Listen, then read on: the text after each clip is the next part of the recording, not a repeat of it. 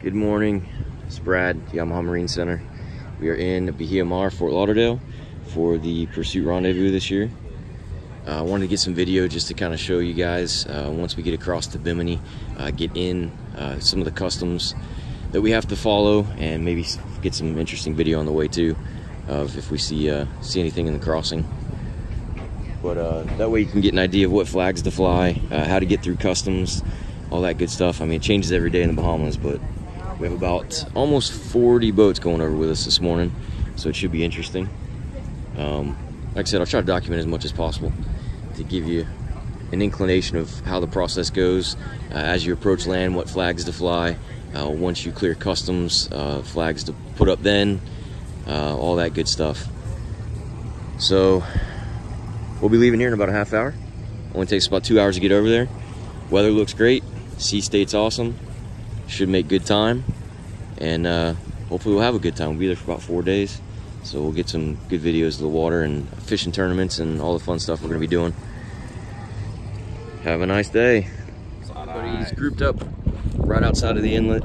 Things are getting busy already at 8 a.m. Got some big weight coming, don't fall off the boat. Got some rollers coming, Barton. Okay, we've got our tail end boat coming up behind us here now. We're going to have another boat that's going to be running right above the middle of the pack, that'll be a pursuit boat. So probably going to run at about 44 miles an hour. If that's too fast for anyone, just give me a shot on the radio. We'll back it down and make sure everybody's doing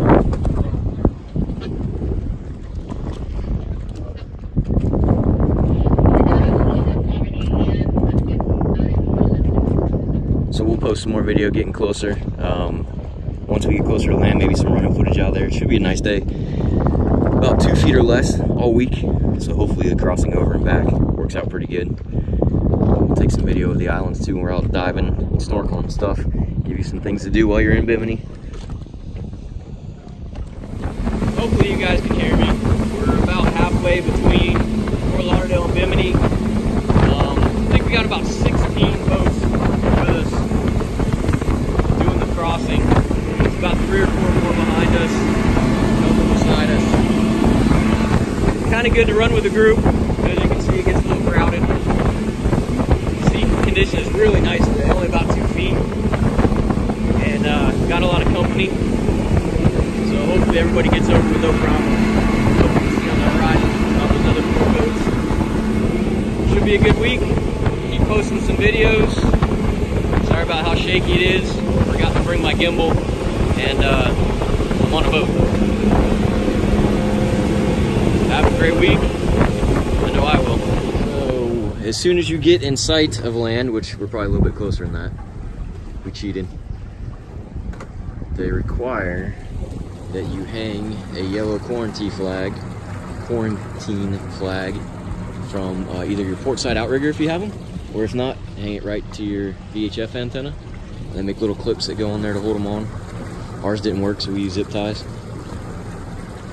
But you can see that boat right now hanging their flag, and then we will all head in, which those other boats are in now, and then head straight into customs. Once you clear customs, we will hang the Bahamian flag, and we'll get some more video of that as we get inside.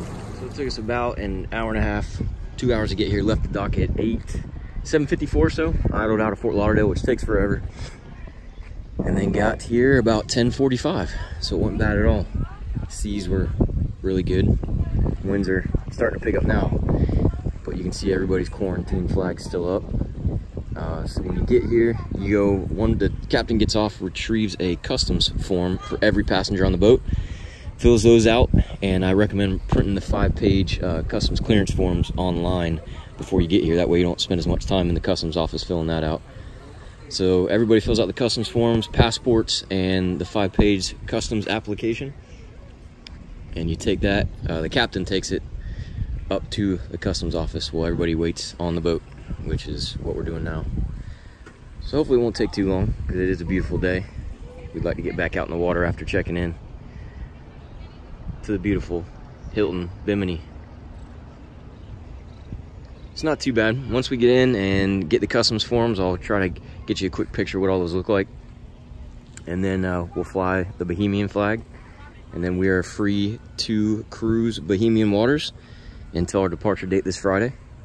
And then we will check in with the CPB office when we get back into Florida, and we'll try to update you on how to do all that too, because they have a nice cool app nowadays that makes everything pretty easy. Except a couple of late arrivals. Everyone has cleared customs, and you can see Bahamian flags are flying. Everybody's going to get checked into the room, which I would recommend doing ahead of time because it's been about 2 hours and they still don't have room for us, even though we had a reservation. But you're in the Bahamas, so who really cares?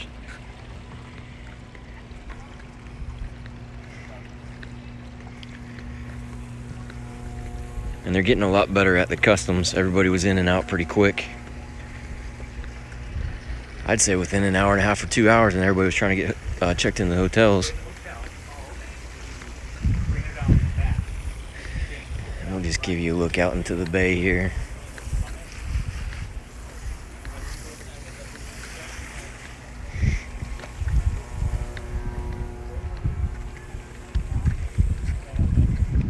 And the seaplane comes by about every half hour or so, dropping people off.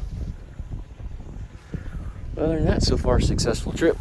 We'll get some more videos when we're out running around. They have a poker run scheduled for us, and I think a couple other events, fishing tournaments, scavenger hunt, some fun stuff. There's Jason.